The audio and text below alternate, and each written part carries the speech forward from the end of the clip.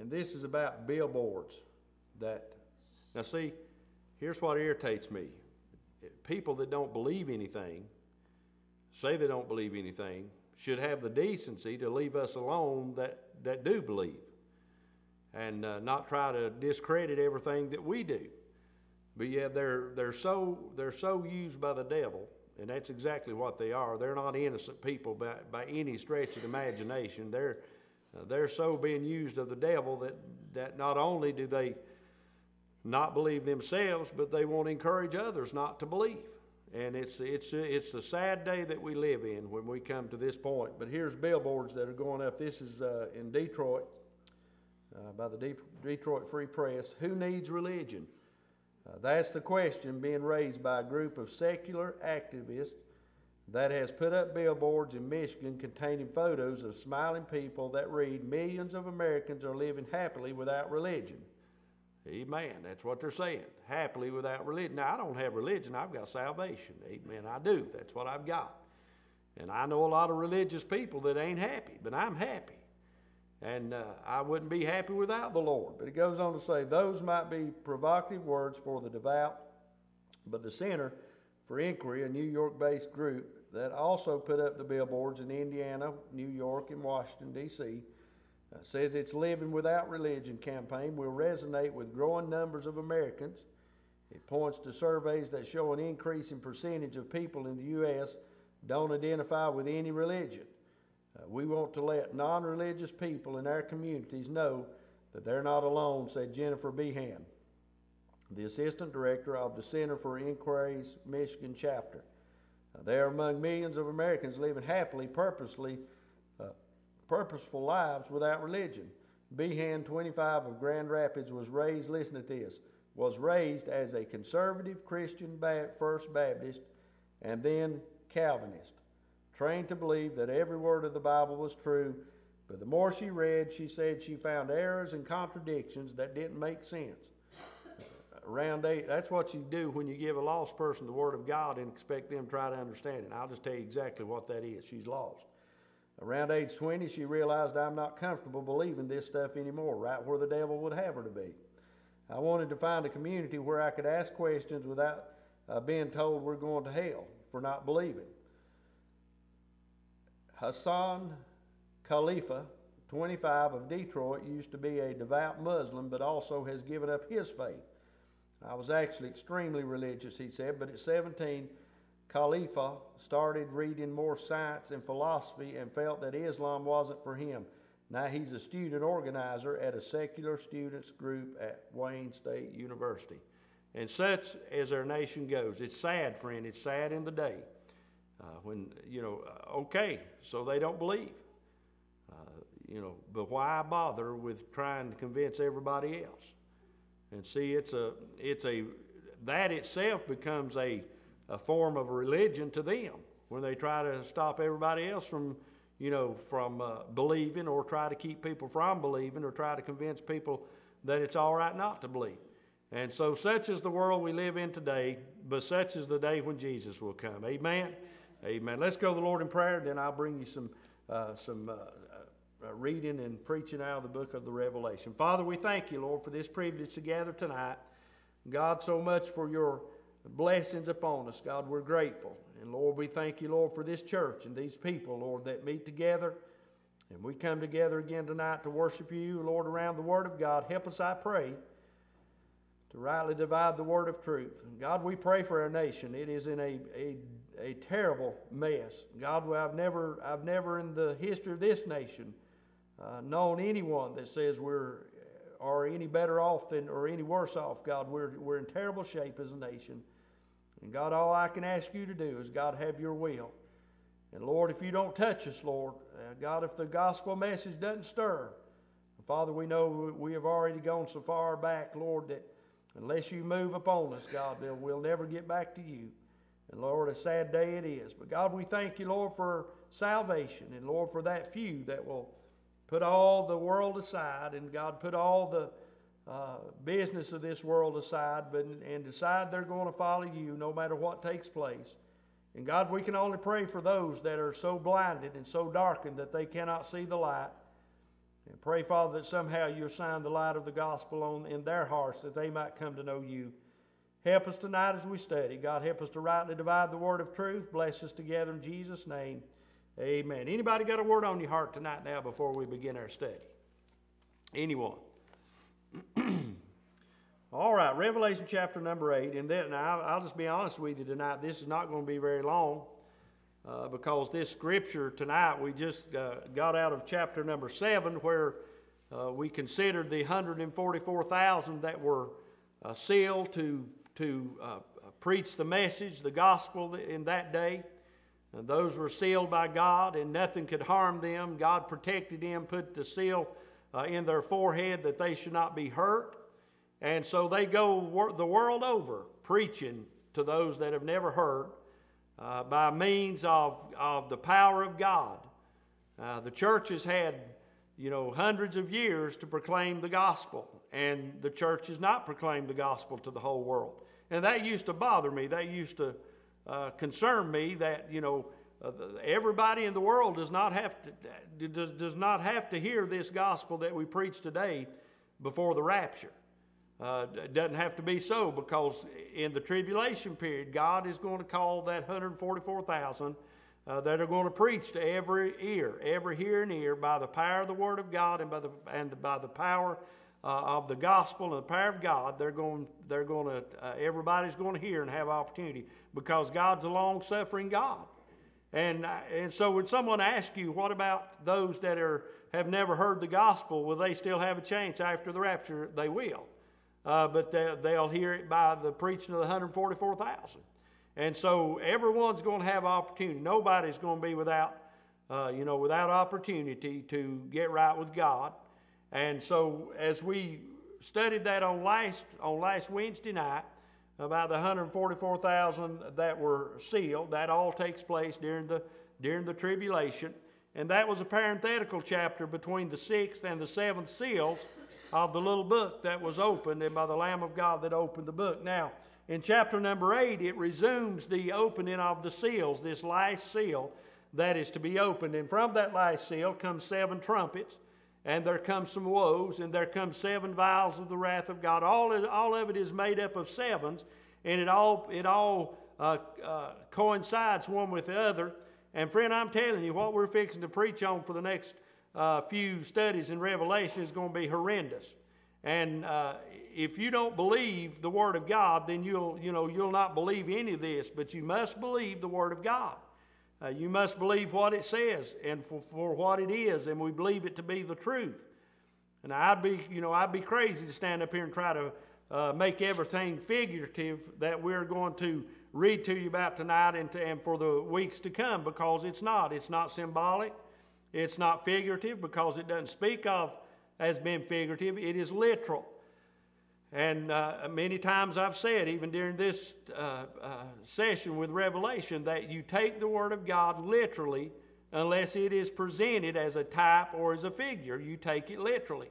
And so in chapter number 8, verse number 1, we'll begin here, and I'm just basically, it basically preaches itself, because it's simple to be understood.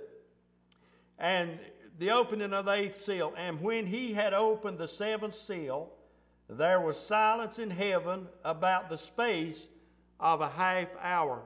Now you think about this in a moment. From the beginning of whenever we could ever think of eternity past, there has been noise in heaven. There has been praising God around His throne.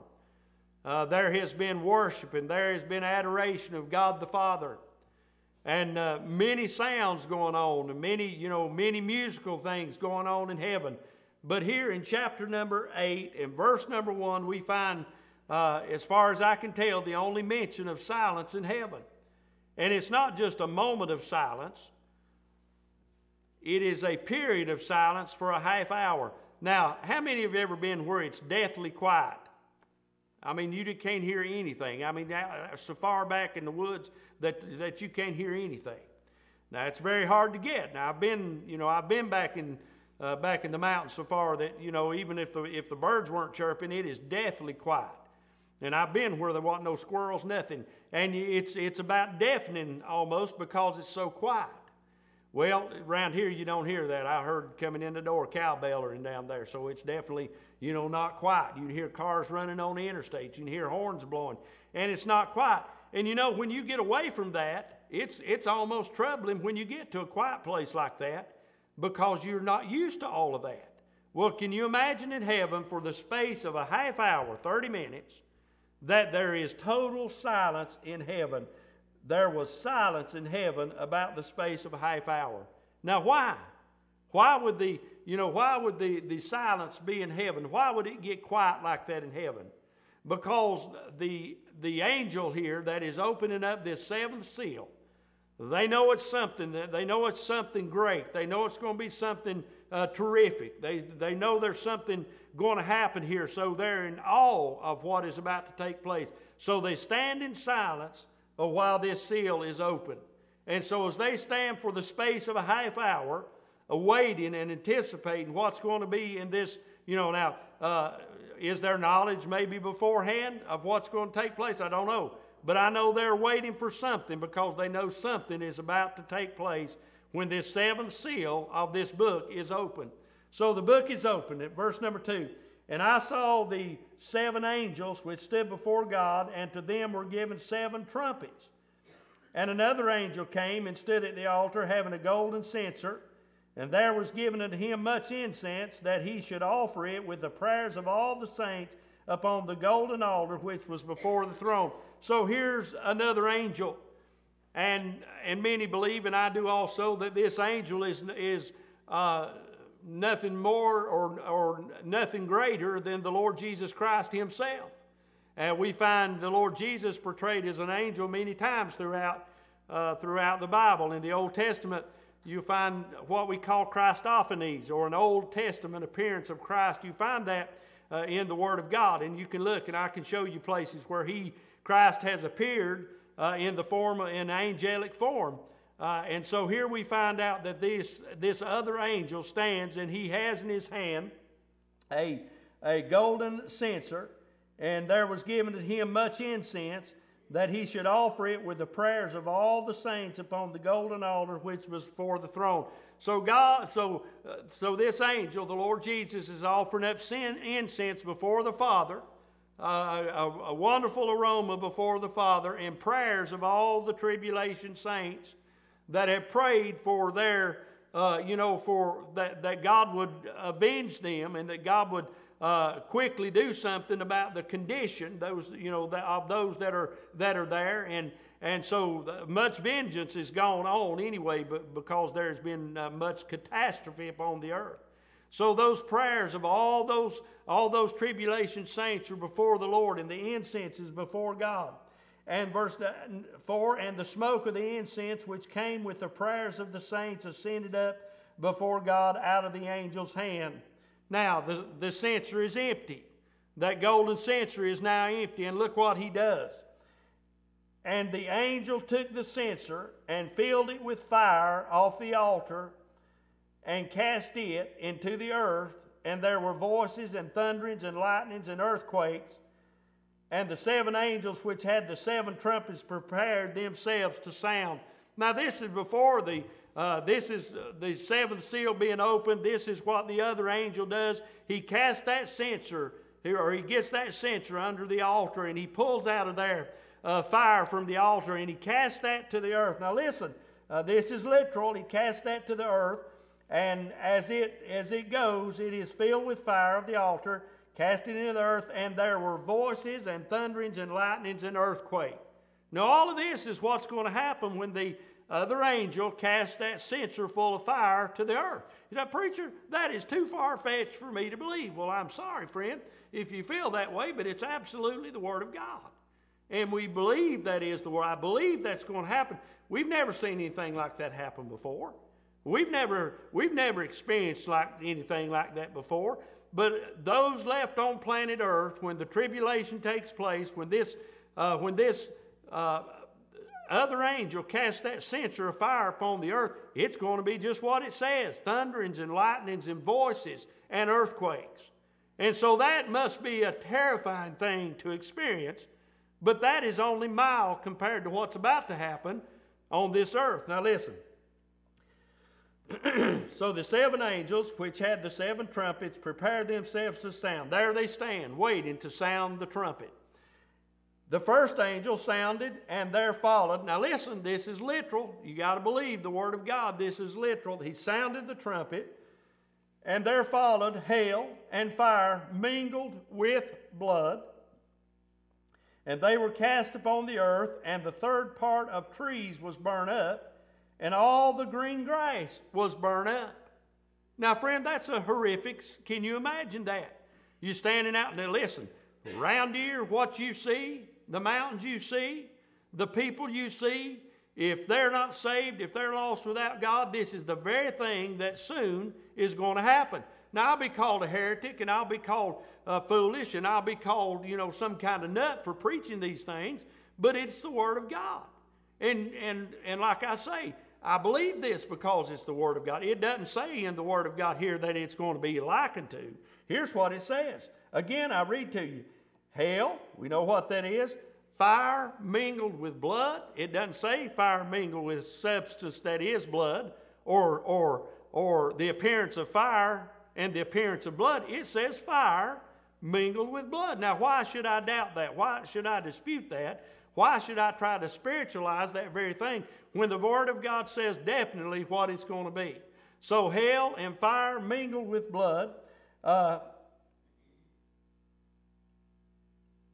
And they were cast upon the earth, and the third part of trees was burned up. Can you imagine the third part of the trees being burnt? All over this world, the third part of the trees are burnt. Man, that'd have to be an awful sight. That'd have to be a terrible sight. And all the green grass was burned up. Now, you know how hot it has to get for green grass to burn? It has to get hot. Now, you set one of these hayfields on fire when they're dead, man, they burn like one thing. And I've often, if I wasn't saved, I'd be an arsonist. I've always said that. If I wasn't born again in the grace of God, I'd be an arsonist because I'll drive by. My wife, we drove down the side of the interstate today, and she looked at some stuff up there on the bank, and she said, I like that stuff. That's pretty. I think it's this big, tall, grassy stuff that everybody hates around here, but she said, I think that looks pretty. And I'm thinking, boy, that'd burn good. I mean, that's just me. But it's dry, and it'd be easy to burn. But green grass, now I've never looked at a green field out there and think, man, that'd burn good. No, I know that ain't going to burn. But can you imagine it getting hot enough for that green grass to burn? And friend, that's what is going to take place during the tribulation period. Now, the second angel, verse number 8, and the second angel sounded as it were a great, listen now, not a great mountain. Here's where we find something that is a comparison. And the second angel sounded, and as it were a great mountain, burning with fire, was cast into the sea, and the third part of the sea became blood. Now, what does that mean, preacher? It said, as it were a great mountain. It doesn't say a great mountain. Now, if it said a great mountain, I'd believe exactly that. That's exactly what I believe. It was a great mountain was cast into the sea. Not the seas, but the sea. Now, what is this? What explanation can be given here? Well, God has already threw stars from the heaven, and this certainly looks to me like this could be a great meteorite or a great meteor storm that hits the earth. Now, is that what it is? It's like a great mountain. Now, there have been enough movies on television where you've seen stories about asteroids to get that picture in your brain. That may be a bad way to explain it, but if a great asteroid or as big as a mountain were to hit, then that's what this, I believe, is trying to say to us. It doesn't say a great mountain. It said as it were a great mountain. The only thing I can think of out around about us is some of these asteroids that they say fly close enough to the earth that one of them could hit one day. Well, looky here. It's already said one of them could hit one of these days. Well, this is probably most likely what this is, a great asteroid that hits the earth, and the third part hits the sea, and the third part of this sea became blood. What sea are we talking about? Now, most of this is taking place in Israel, over in the Middle East, so probably and I can't be dogmatic. I can't say I definitely know this is so. But because it doesn't say the seas, I can only, I can only suggest and that it is the Mediterranean Sea. So if such as that were to hit the Mediterranean Sea as a great mountain falling into the Mediterranean Sea, a third part of it becomes blood. Doesn't come like it was blood, doesn't turn red as blood. It says it becomes blood. Now, you say, I can't believe that, preacher. Well, then you have to go back to the, the book of Exodus and see many times where, you remember when God turned the Nile River into blood? It wasn't like blood, he turned it in. If he turned the Nile River into blood, friend, he can also turn a third part of the sea into blood. And I believe that exactly to be what it says. It's exactly what it says, and that's what I believe. And the third part of the creatures which were in the sea and had life died, and the third part of the ships were destroyed.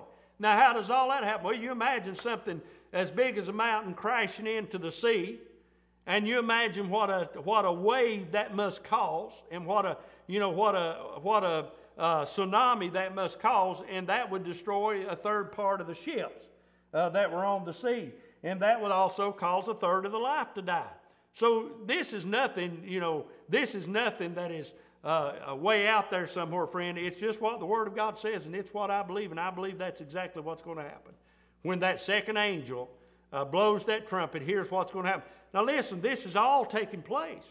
And who is mere men to be here on this earth and experiencing all of this, and yet they will not believe God? And they don't, there will be someone trying to explain it all away when all this is taking place. The third trumpet, and the third angel sounded, and there fell a great star from heaven, burning as it were a lamp. And it fell upon the third part of the rivers, and upon the fountains of water. And the name of the star is called wormwood. And wormwood is a bitter herb. It's called wormwood. And the third part of the waters became wormwood, and many men died of the waters because they were made bitter. That's another strange phenomenon that is coming. And again, what does it say? A great star fell from heaven. Now, what is that? It's a great star that fell from heaven. And that's what happens. It comes to planet Earth, and when it hits planet Earth also, then it causes the third part of the waters to become wormwood or bitter, and men drink it and die. Oh, my friend, I'm glad I'm not going to be here. That is that is one thing that I'm sure of, that when all this takes place, because I'm a child of God, I'm not going to be here when that happens. So, verse number 12. And the fourth angel sounded, and the third part of the sun was smitten, and the third part of the moon, and the third part of the stars, so as the third part of them was darkened, and the day shone not for a third part of it, and the night likewise. Even the light and darkness is going to be so contorted that that only a third of that's going to, 2/3 that's only is what's going to exist. Now, can you imagine such a time? You're talking about a fearful time. How many of you have ever seen the eclipse of the sun or the eclipse of the moon? Most of you. To me, now I know it's a natural phenomenon that happens when the planets do whatever they're doing, and one shadow comes across the other, and I've never understood all that, but I know how it takes place. But when all that happens, when you're outside looking at that, it kind of feels eerie, doesn't it? It's kind of a strange feeling, or to me it is. Maybe I'm the only one in here that feels that way. But to see that happen, it's kind of a strange feeling to see all that happen. Well, guess what? How strange is it going to be, and how terrifying is it going to be when that third part of the sun is smitten, and the third part of the moon is smitten, and the third part of the stars, so as the third part of them was darkened, and the day shone not for a third part of it, and the night likewise. Man, that's going to be a terrifying thing.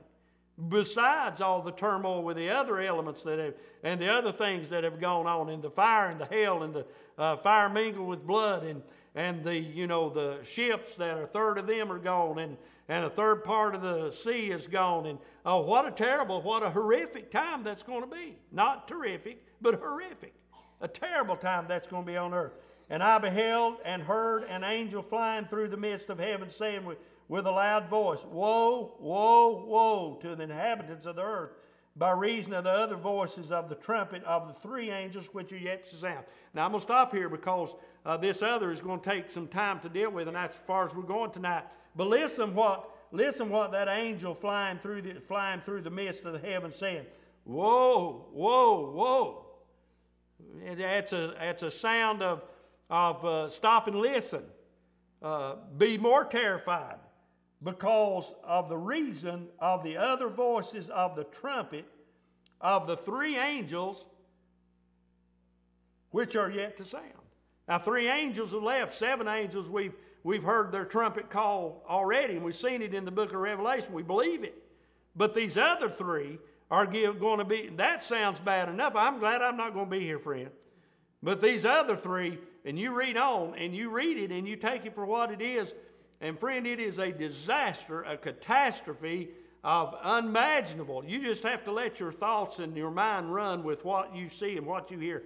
And what you imagine is going to happen by the Word of God is exactly what's going to happen. And I can continue on here, but I want to take a little more time maybe with these others. So I'm going to stop here tonight with chapter number 8. I don't want to cover any more than that tonight. But friend, I'm glad. If you're a child of God, you just get ready. When people begin to ask questions, you'll have some answers for them now. You just take them to the book. Listen, you take them to the book of Revelation. If they ask you a question about it, you take it about it and just let them read it. So there it is. That's what's going to happen. But what does all this mean? It means exactly what it says.